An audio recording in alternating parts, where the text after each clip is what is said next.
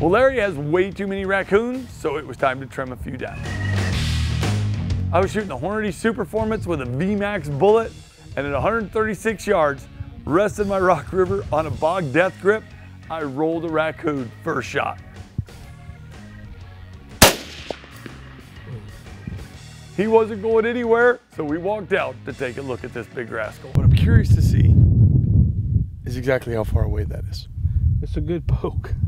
It's gotta be 100 yards, I would think. 7, 98, 99, 100, 1, 2, 33, 34, 35, 36. He was off by 10 yards. 136 yards.